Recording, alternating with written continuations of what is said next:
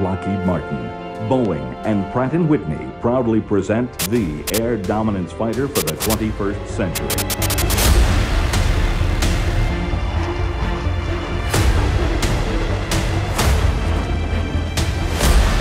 $350 million fighter. The only fighter to beat Russian Su-57. New F-22 Raptor after upgrade.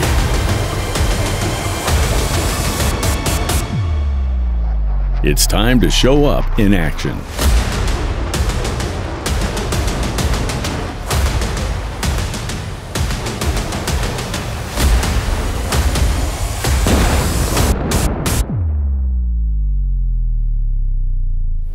Tensions are high.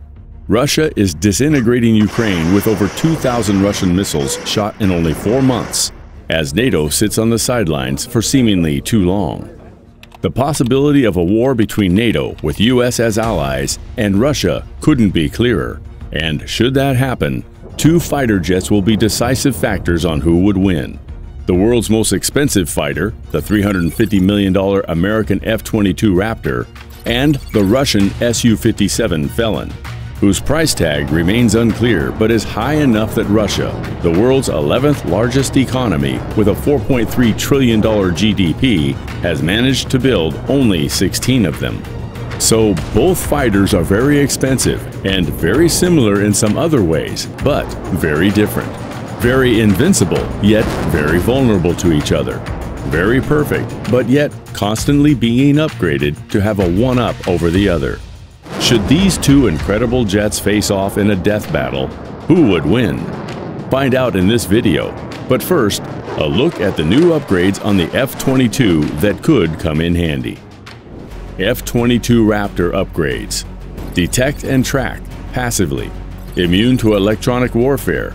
Directed laser energy weapons.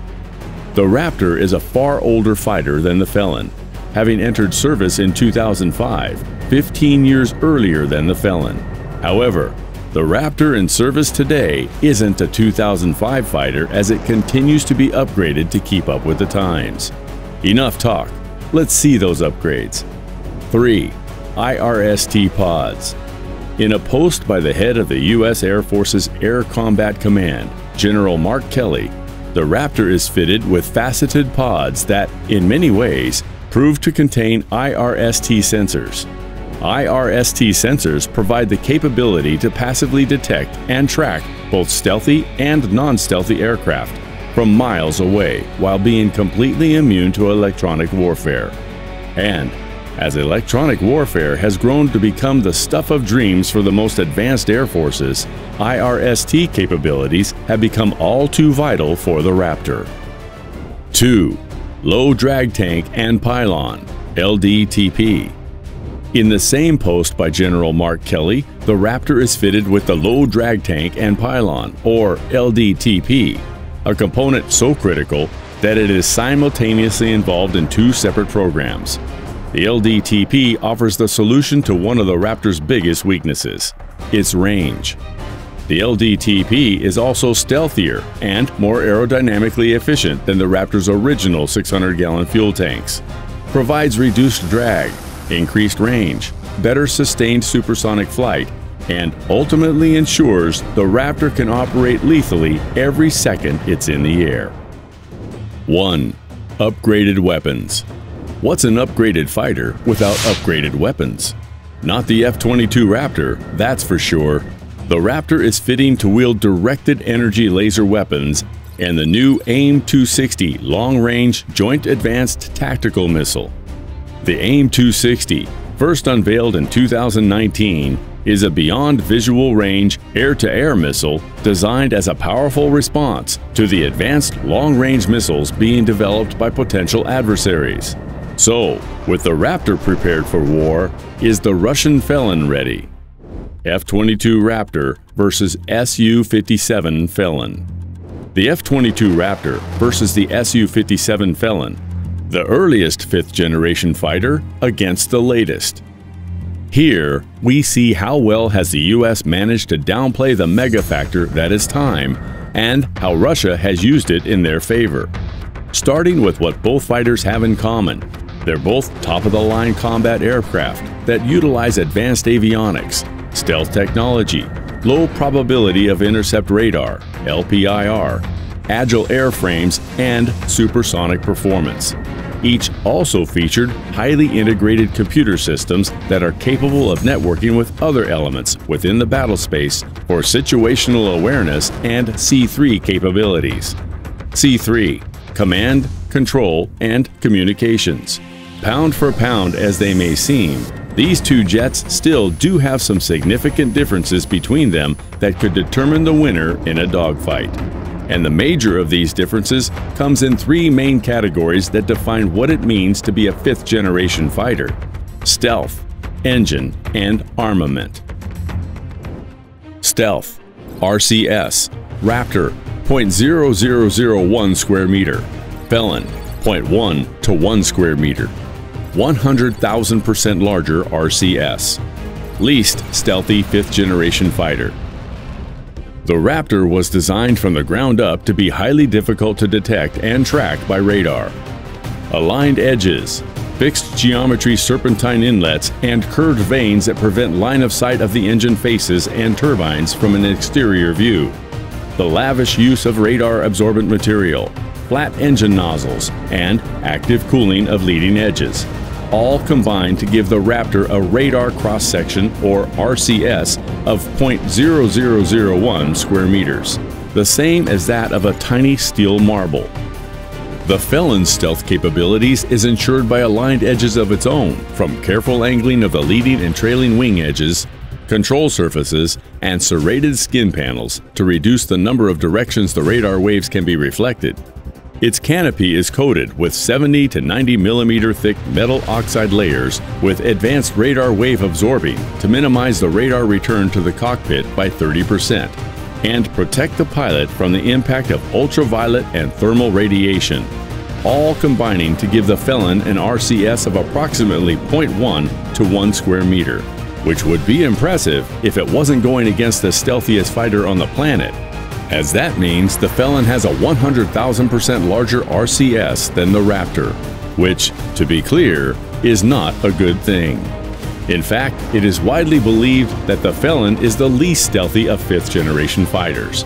And the reason for this could be that Russia hasn't mastered the art of stealth yet, as the Felon is their first real, quote, success as a stealth aircraft. Or maybe it's just because Russia doesn't care much for stealth and would rather allow their fighter to be spotted than dominate the subsequent dogfight that comes with it. Bad boyish as that may sound, stealth is a critical fifth-generation factor, and it does matter. So, the F-22 Raptor wins this round. Engine. Thrust vectoring, 3,107-mile range, 65,617-foot ceiling.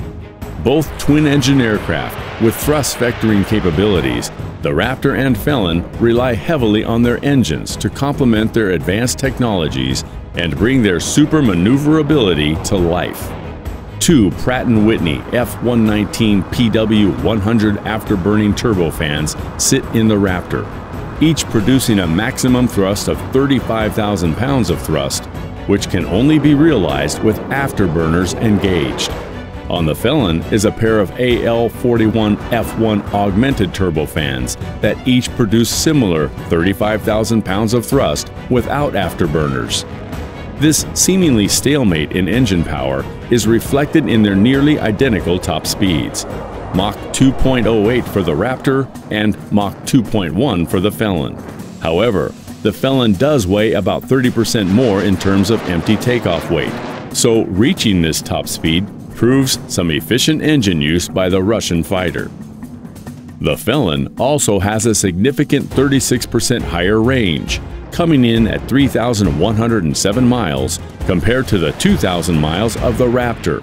And to top it all off, almost literally, the Felon has a peak altitude of 65,617 feet, a decisive 24% higher than the Raptor's 50,000-foot ceiling, to give the Russian Felon the crown in the engine department. Armament. Short, medium, and long range. 1,000-plus pound bombs. Aerial, surface destruction. For reduced RCS, both fighters by default have their weapons stored internally, and so there is a good amount of internal space in both. The Raptor has one main weapon bay and two side bays, while the Felon has two tandem main bays and two side bays. Within the Raptor's main bays are a combination of up to 6 65-mile range Mach 4 flying AIM-120C advanced medium-range air-to-air missiles and 1,000-pound class GPS-guided joint direct attack munitions.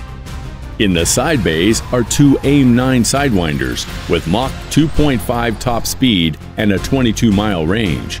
An M61A2 Vulcan 20mm rotary cannon is embedded in the airplane's right wing root.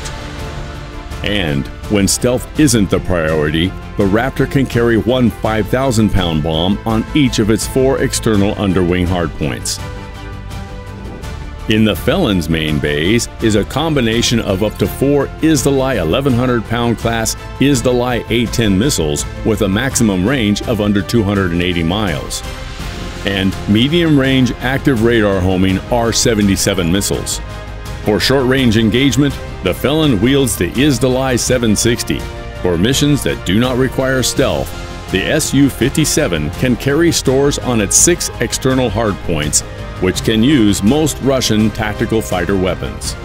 The Felon also comes equipped with a 9A1 4071K 30mm autocannon with an effective range of 800 meters against aerial targets and 1,800 meters against surface targets. Clearly, both fighters are armed to the teeth with enough brute to handle short, medium, and long-range threats, and it's too difficult to not call this a tie. However, Russia is now preparing to upgrade the Felon to hopefully have a one-up against the Raptor. Su-57 Felon upgrades: 38,600 pounds of thrust, new hypersonic missile, 6th generation capabilities.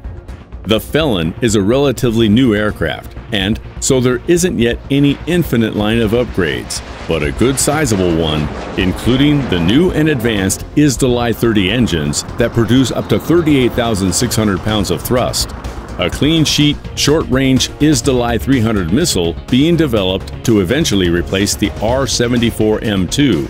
A new hypersonic missile is also in the works, and finally, the integration of the most sophisticated forms of artificial intelligence available, such as loyal wingman drones, a feature expected only of 6th generation fighters. In fact, the upgraded Felon is expected to be the base of Russia's 6th generation fighter, the Su-75 Checkmate. Notice the inner switch of figures there? Now, impressive as these upgrades seem, experts believe it could all be propaganda to exaggerate the might of the Russian military, as the invasion of Ukraine has brought to light that not all that is said in the Russian media is up to even half the truth.